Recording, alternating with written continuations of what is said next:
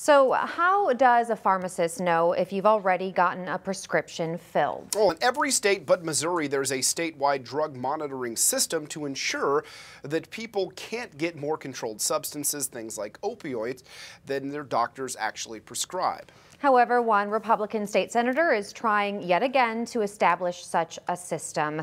WGEM's Frank Healy reports.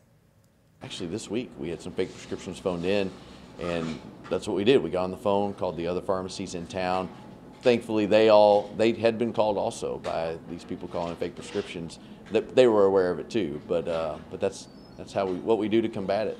Pharmacist Greg Gilmore at Grand Pharmacy in Hannibal says Marion County is one of the few across the state that aren't part of a regional drug monitoring program,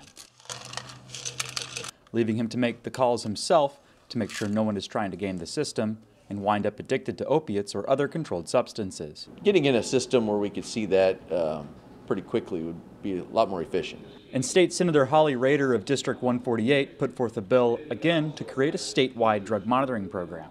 Local law enforcement say it's something they would like to see as well. I think would be a very good idea, especially in the opioids, which are highly addictive.